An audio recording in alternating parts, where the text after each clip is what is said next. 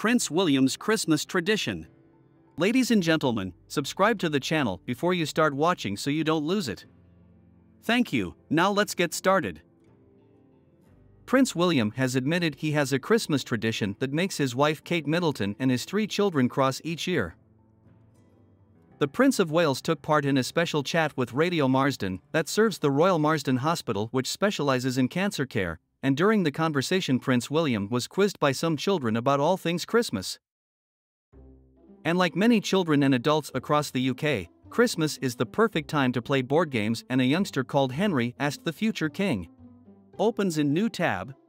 What is your favorite board game? To which Prince William, who is dad to Prince George, 9, Princess Charlotte, 7 and Prince Louis, 4, replied, Henry, we are playing board games with the children quite a lot. We love Monopoly. Opens in new tab.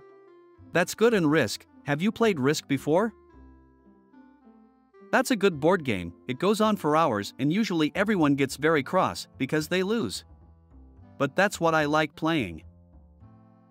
Risk can take several hours or even days to complete. But by playing Monopoly, Prince William is breaking one of the late Queen's rules. Opens in new tab.